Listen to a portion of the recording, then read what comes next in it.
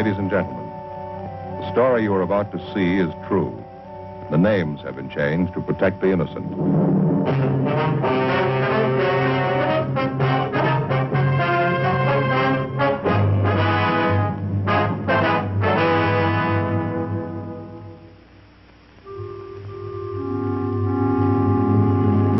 This is the city. Los Angeles, California. I work here. I'm a cop.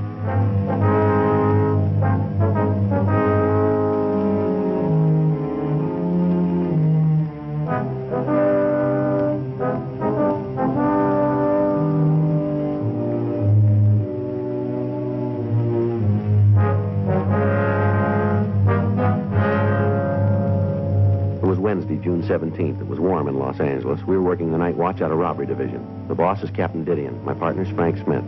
My name's Friday. We'd gotten a call that a doctor had been slugged in a downtown hotel. The assailant had escaped. We had to find him.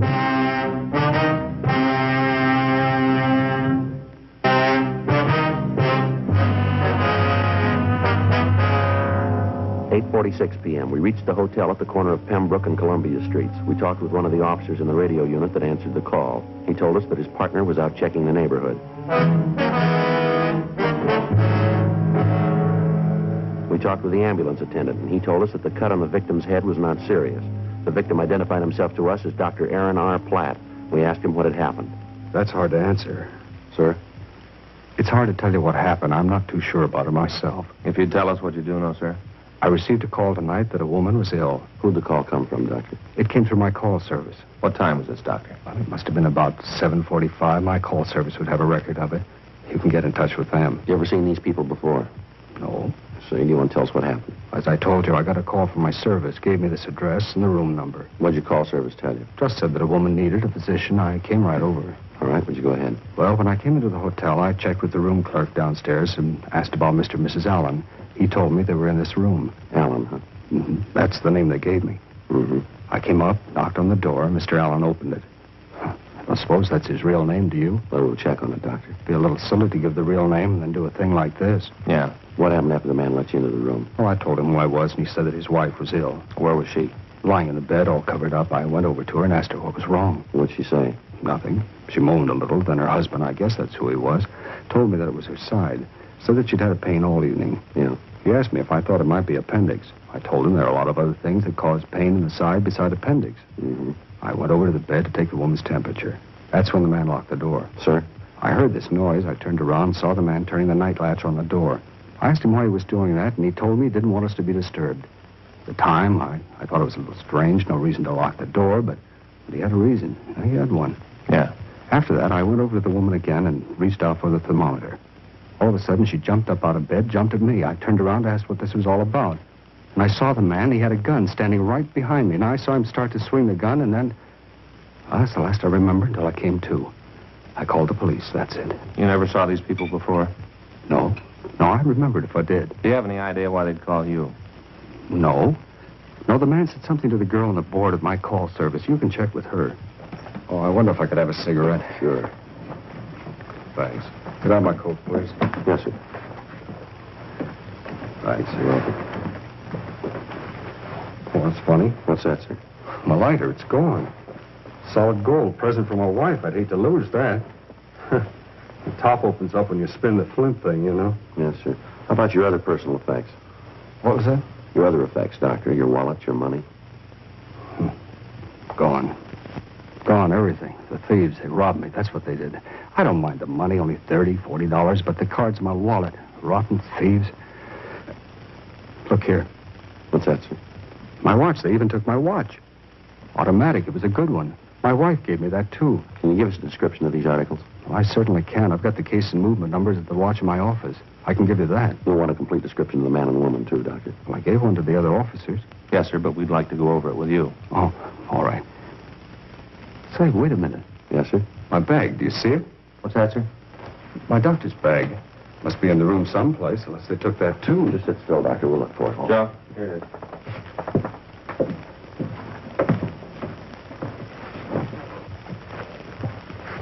I thought he wouldn't touch that, Doctor. Well, I want to see what's in it. You mind moving some of those things, please? Sure. Instruments are all there. That's what they took, all right. All of it. What's that, Doctor? Narcotics.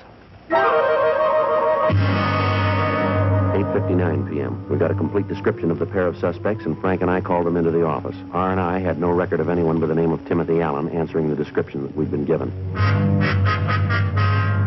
9:03 p.m. We talked to the desk clerk. He was unable to give us any information on the pair. He said that the couple had come in earlier that evening and had paid for the room in advance. He went on to say that they carried one piece of luggage.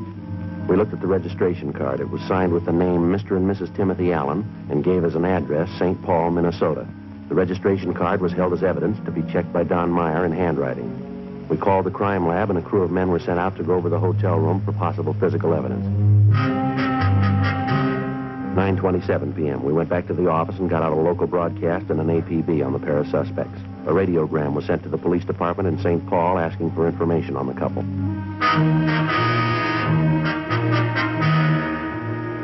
Dr. Platt was asked to come to the office and go through the mug books. A call was put into Narcotics Division to see if the officers there had any information on the thieves. Officer Roxy Lucarelli said that he checked their files to see if he could come up with any leads for us. In the meantime, the stats office had started to run on the M.O. used in the crime. You got anything? No, Roxy's going to check it. Says he's never heard of the man and woman. They're new to him. Yeah. How about the numbers on the vials? Yeah, there's a broadcast out on them. They'll be listed in tomorrow's bulletin. Dr. Plump, anything? No, he's still checking. Well, if he doesn't find them, we can take him over to crime analysis. Maybe have a composite drawn up, huh? Yeah. Hot shot. I'll get it. I got it.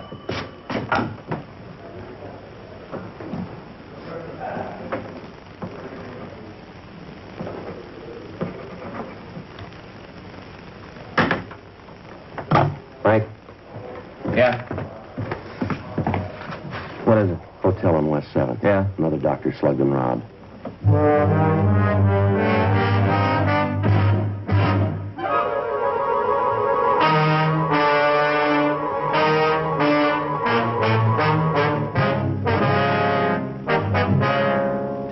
p.m. We arrived at the scene of the latest beating. We talked to the victim, a Dr. Aubrey Baker. The story we got from him was substantially the same as the one Dr. Platt had given us. A call had been put out by a man who gave his name as Allen, saying that his wife needed immediate treatment. Upon the doctor's arrival, the door to the room had been locked, and the doctor had been beaten and robbed of his personal effects and supply of narcotics. The description the doctor was able to give us was the same as the one we'd gotten before. 10:47 p.m. We talked with the desk clerk at the hotel. The description he gave us of the Allen couple matched the one that we had. A check of the registration card showed that the handwriting was the same. We spent the rest of the night running down the leads we had. The stats office had come up with 4 possibles. They were checked out, but they netted us nothing. For the next 2 nights, Frank and I stayed in the field in the hopes of apprehending the pair of thieves. During that time, they hit 3 times. All of the victims were doctors. Each time, the entire supply of narcotics was taken. Monday, June 22nd, 10 p.m. Frank and I checked into the office. There was a message that Captain Didion wanted to see us. Hi, Joe. Frank? Skipper, heard from St. Paul yet? Yeah, I got a radiogram about an hour ago. I got no record on the pair back there. How about the operation? New to them. Mm-hmm. How about this deal you set up? You want to go over it? Yeah, the way we got it figured, this couple's new. Either they just got into town or else they just decided to get a piece of narcotic action in town. Where'd you get that? We talked to Roxy Lucarelli over at Narcotics. Yeah? He's talked to the other fellows in the office. None of them have heard of this kind of operation before. It's new to them, too. How about informants? If the couple are selling the stuff, there's got to be some rumbles around about it. Well, it doesn't seem to work out that way, Skipper. Roxy says they haven't heard anything about it. This Allen couple must be building up a supply before they start to unload it. Yeah. We had the artist over at Crime Analysis draw up a composite picture of the couple. It's been sent out to all the doctors in the area. When did it go out? Mailed over the weekend. Should have them this morning. Who'd you send it to? All the general practitioners, internists, physicians, and surgeons in the area. Got a list of names from the AMA. They're going to give us all the help they can. We sent out about 1,500 to the osteopaths in the area. They're going to cooperate. Way Smith tells it whenever one of these doctors gets a call to a hotel and it's not a regular patient, they're going to call you. Is that it? Yeah, that's right. And then we can get in touch with the clerk at the hotel and get a description of the people making the call. The doctor waits for us at the desk, and if the couple looks like possibles, well, we go with them. Looks like the long way around. Yeah, that's about the only way we got, though. How many men are you going to need to help cover it? One other team should do it. You're only going to roll on the calls where the description matches? Yeah. Okay. Rafferty and Murphy will work with you on it. Be a team out of the business office if you need any more help. Okay, Skipper. What are you getting from narcotics? Well, they got 4 men on it, running down leads on the dope. They got the serial numbers on the vials. The way Captain Shy tells it, they try to push a single cap of this stuff and they'll nail them. Well, looks good. Hope it works out. Yeah, so do we, Skipper. Robbery, did you? Yeah, just a minute. For you, Friday. Thank you. Friday talking. Yes, sir. Yes, that's right. Who's speaking, please? Dr. Adams? Yes, sir. I see. What's that address again? Yes, I have it. Do you have a phone number? Fine. 416? Yes, sir. All right, we have it. Yes, we know where that is. Right. That's correct. Right. Thank you. Bye. Well, looks like it started. What do you got? It's a Dr. Adams. We'll know in a minute here if it means anything. Hello, this is Sergeant Friday, Los Angeles Police Department. Yes, that's right. Do you have a name on the couple in 416? Mm-hmm. Could you describe them for me, please? No, there's nothing wrong. No, just give us a description, would you, please? Mm-hmm. And the woman? I see. Okay. Right. All right, thank you very much, sir. No, that's all right. Right. Bye. How about it? Name's Alden. Description matches.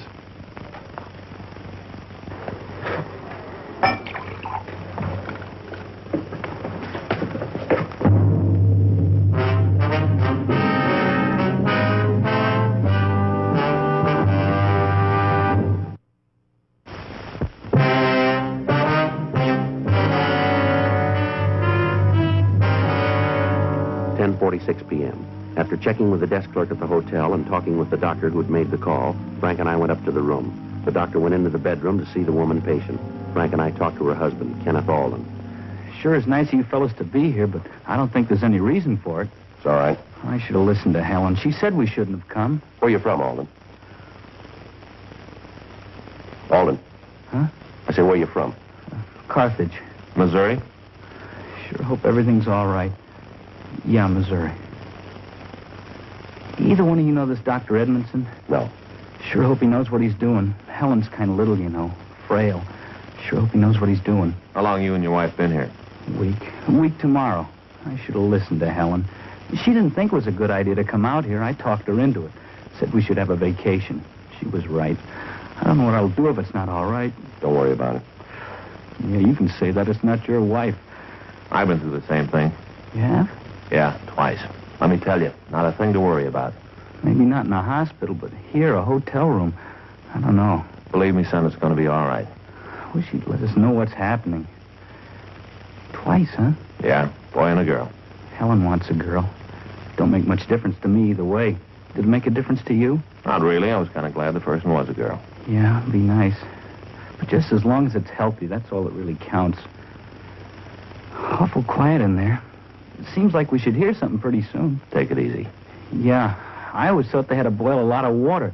It seems like they always use a lot of hot water. I think that's to keep the husband busy, don't you? Give him something to do. Yeah. How old are yours? Girls 8, boys 6. Oh, I read where that's ideal. 2 years difference. It kind of helps the younger child problem. Helen and I want 4. It's a nice family. Yeah. You see, she's from a family of 6. I'm an only child, so we both feel that a big family's right. Yeah. Sure is quiet in there.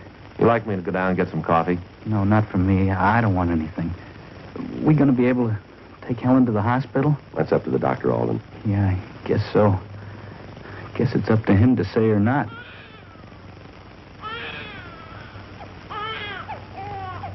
Sounds like you're a father. Yeah. Congratulations. Same to you. Guess my troubles are over now. They're just starting.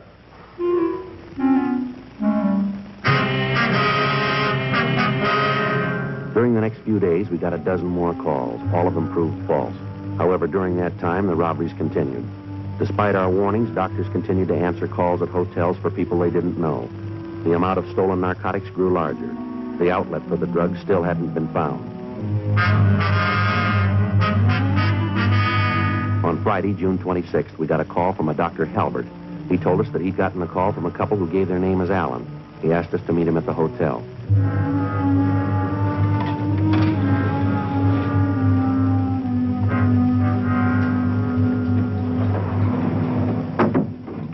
How long ago when did they call you, Doctor? About 25 minutes ago. Asked me to come right over. That's when they gave you their names, did they? That's right. Ever treat them before? No, new to me. Think they're the people you're looking for? Well, we don't know. The description we got from the desk clerk matches the suspect.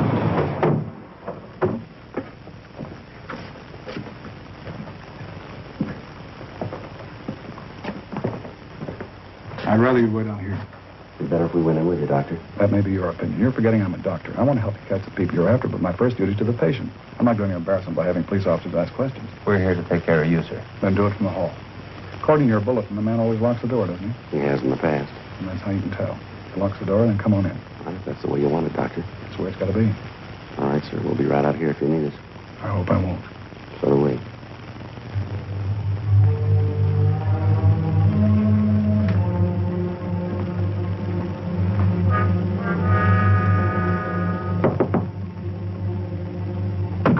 I'm Dr. Halpert.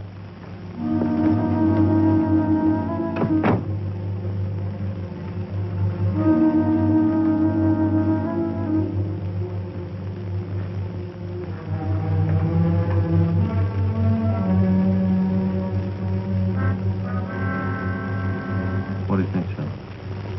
I don't know. All we can do is sweat it out.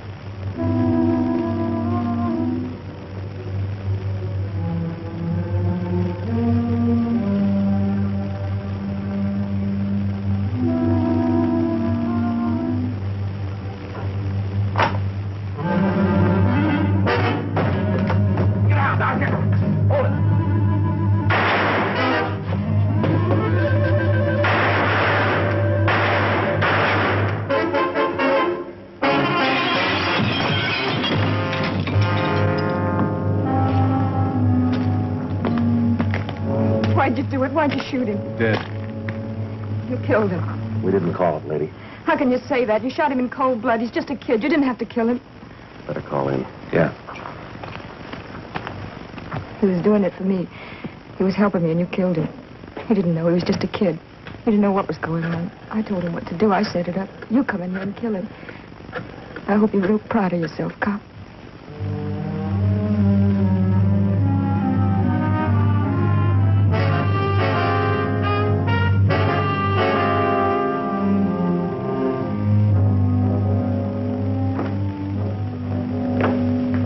Hey, look who's here. Hi. Got tired of waiting at home. Decided to put in the time here. Glad you did.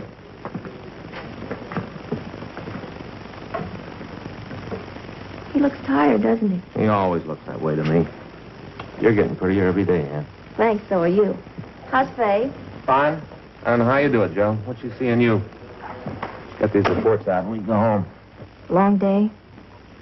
Yeah, You do look tired. a little bit.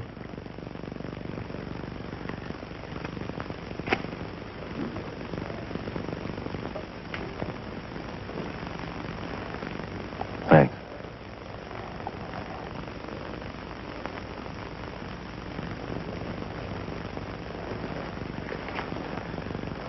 When you get through with your reports, I'll buy you both a cup of coffee. That's the best offer I've had all day. I'll take care of the shooting. You want to get the dead body report?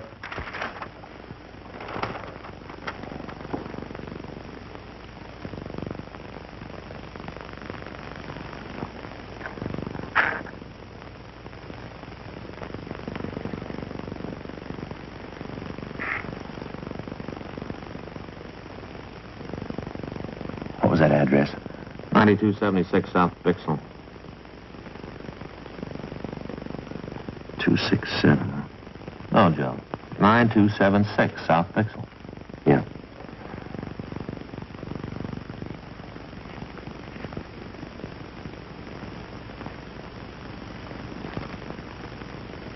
Can't remember the DR number. 1275460. I asked you this morning. You gave it to me. What's the matter? I don't know. Guess I'm just tired. Here, buddy. I'll finish that up.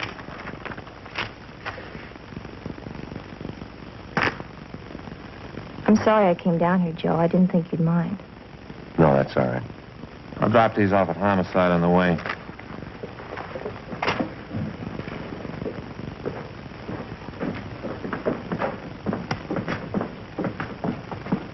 Hey, it's quitting time. You going home? I'll see you tomorrow. I'll take a rain check on that coffee, Ann. Night. Good night, Frank.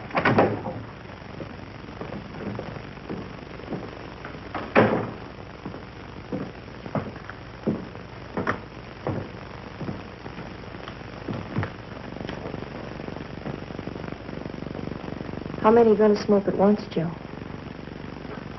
I guess I am a little tired. How old was he, Joe? What? The person he killed. How old was he? Why do you ask that? I'm not a policeman, Joe. But I heard Creasy and Stewart talking about the robbery call. What Frank said about the dead body report and the shooting. How old was he? 22. First time I ever killed a man. Mm-hmm. Not a good thing, Ann. You kind of wonder if maybe there wasn't some other way. Was there? No. He called it. Joe. Yeah. There isn't much I can say. Nothing to make you feel better or make you forget about it. But, Joe, you're in a special kind of job. I've been telling myself that, but it doesn't seem to help much. Did he have a gun? Yeah. Did he use it? Yeah. Well, doesn't that make a difference? Doesn't it matter that the only reason they're not filling out a report on you or Frank is that you were better at your job than that boy was at his?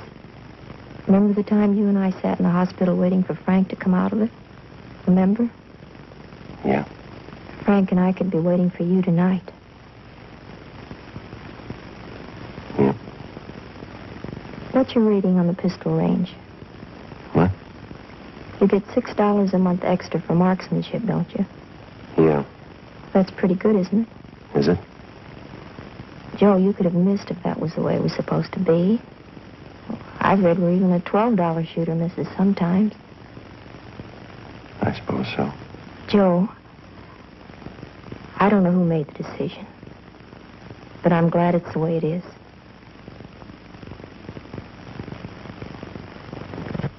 Now, come on. I'll buy you that cup of coffee. All right.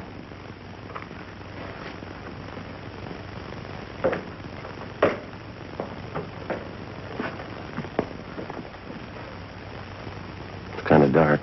Can you find your way? Yeah. Can you?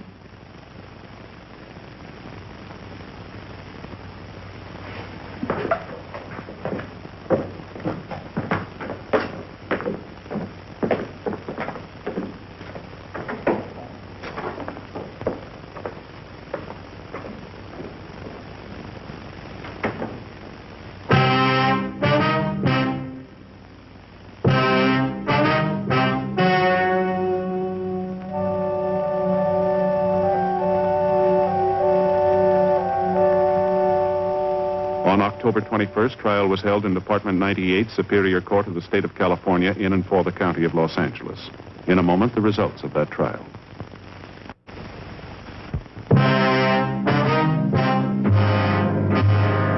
The suspect was tried and convicted of robbery in the first degree, which is punishable by imprisonment in the state penitentiary for a term of not less than 5 years. A coroner's jury found that Edgar Cabell was killed while resisting arrest, and his death was listed as justifiable homicide.